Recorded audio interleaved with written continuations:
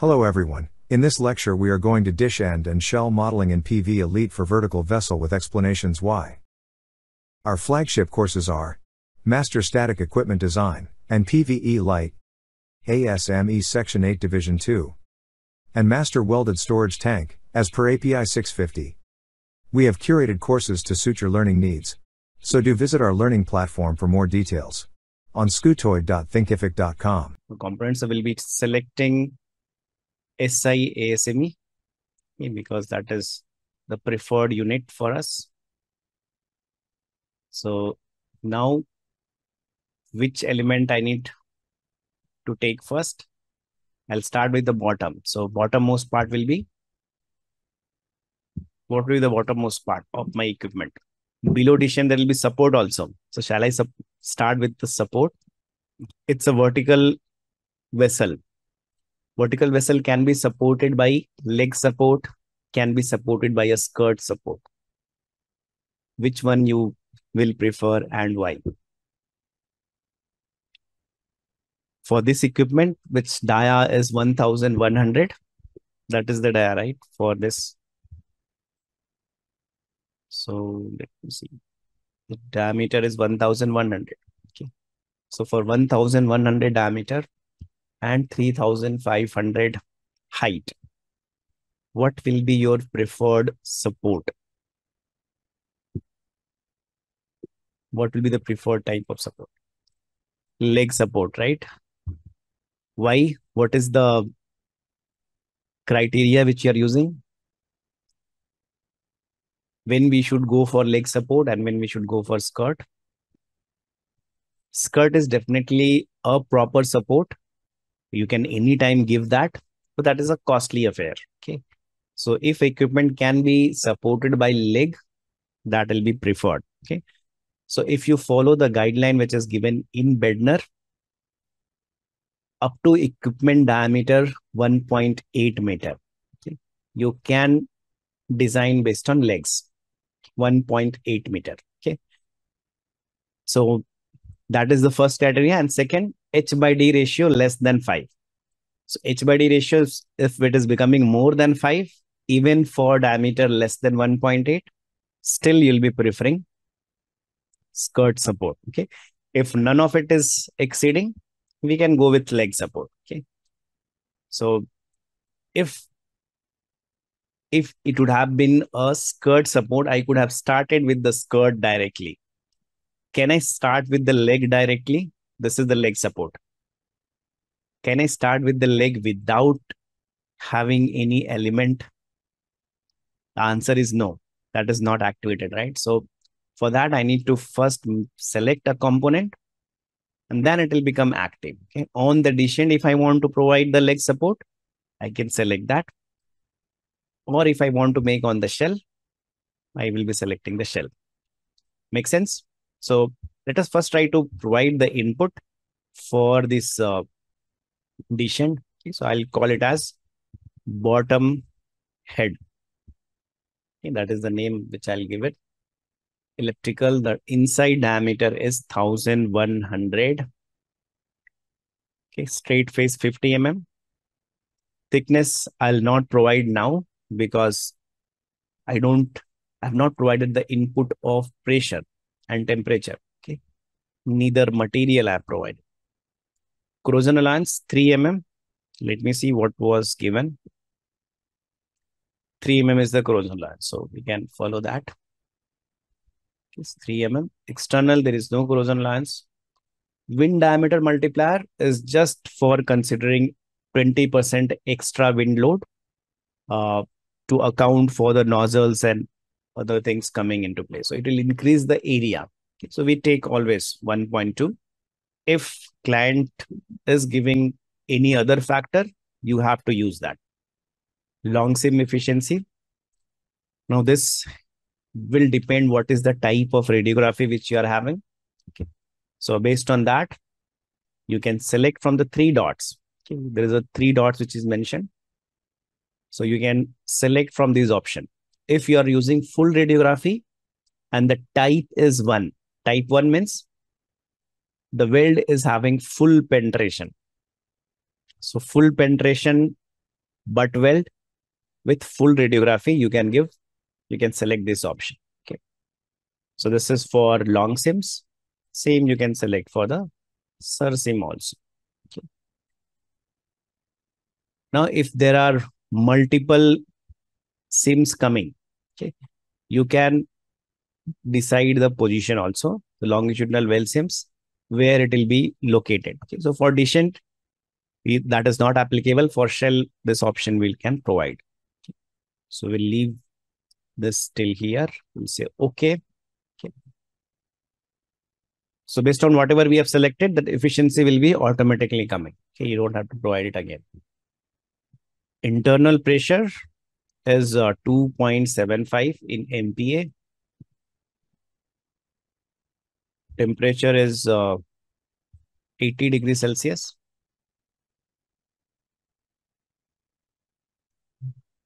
External pressure 0.1, we can take standard value 80 mm as the external temperature. Head factor, it's 2:1 ellipsoidal head, which I'm taking. So I can use 2. If I'm using any other type, which is not 2:1, then I can change this factor. So that is the data for the element. Okay. Make sense?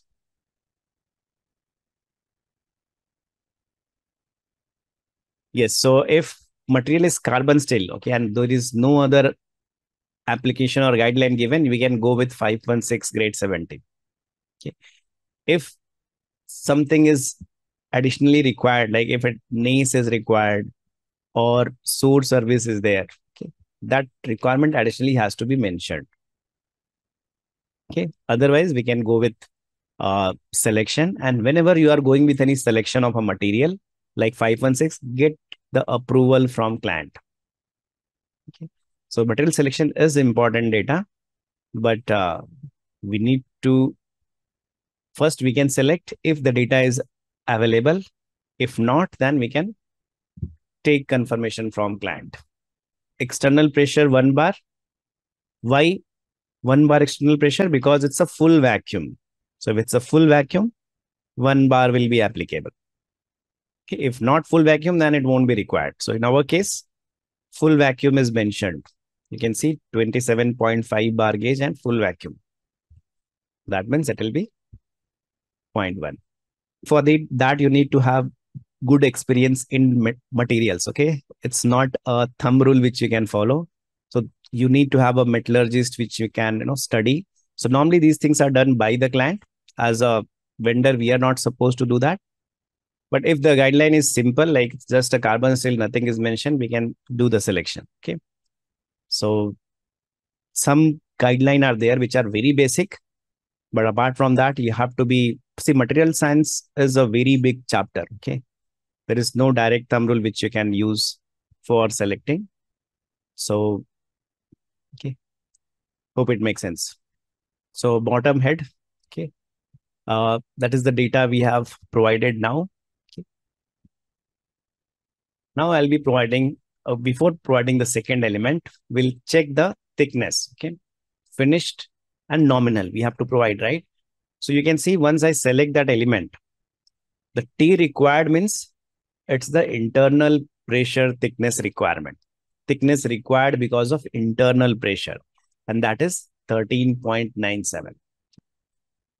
MAWP is definitely less because thickness we have selected is less. MAPNC does not make sense now. It will make sense only when we provide the thickness. For external pressure, only 5.8 mm thickness is required. So now what I should put as a finished thickness? What will be the finished thickness for this Dishend? 14 mm. Okay. Something which is more than this.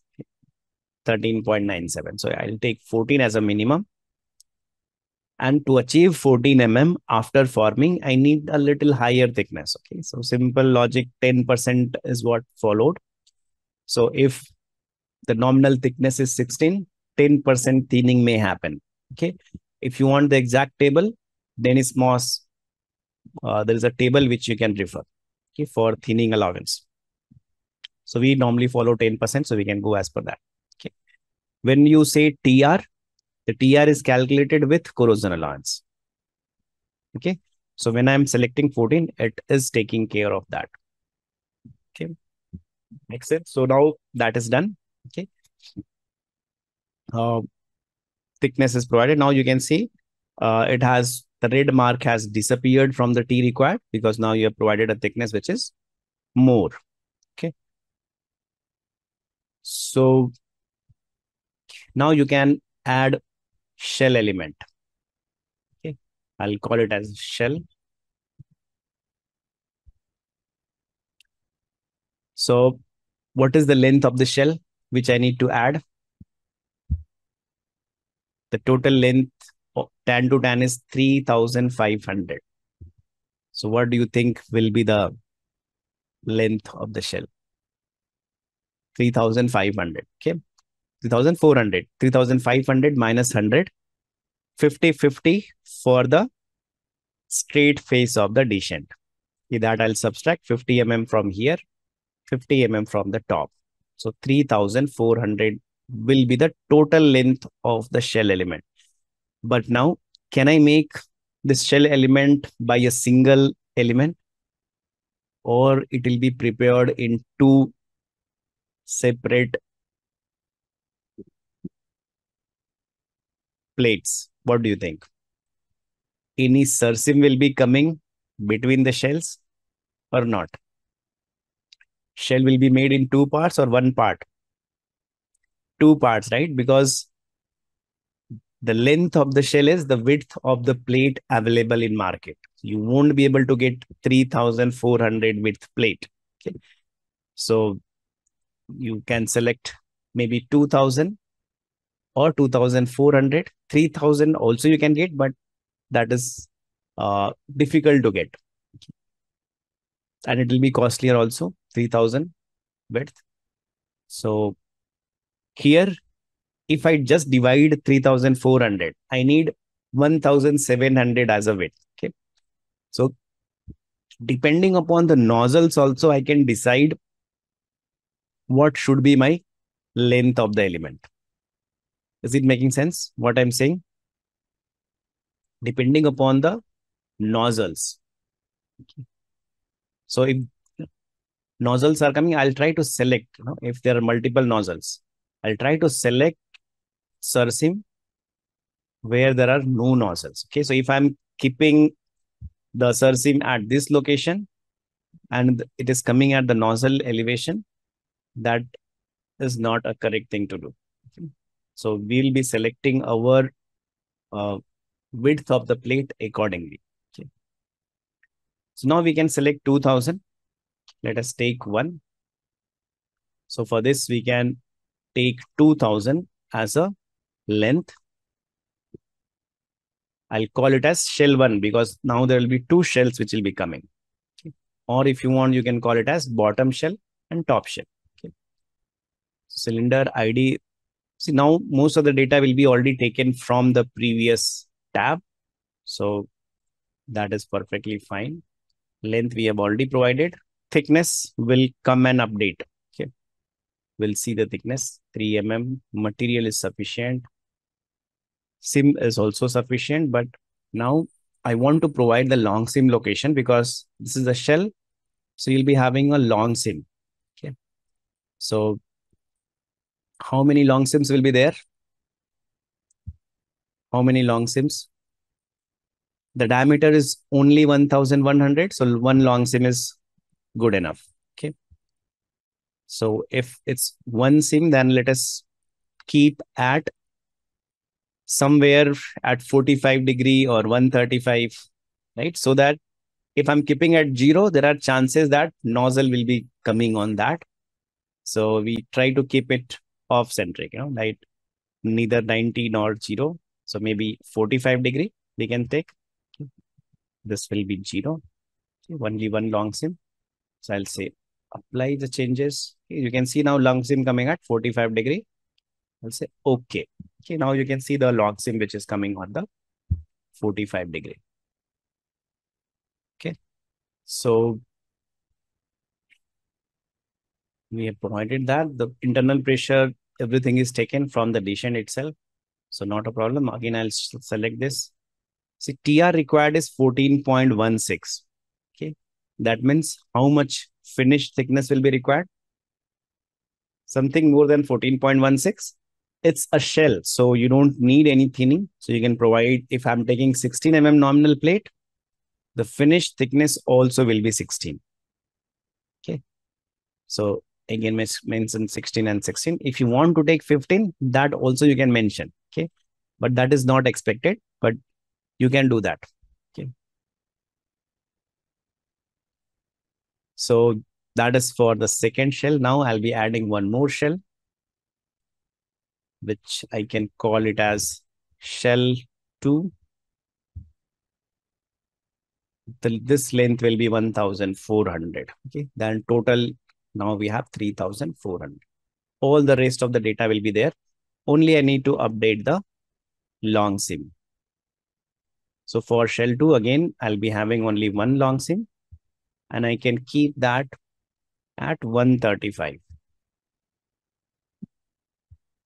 Okay. So apply change. And I say okay.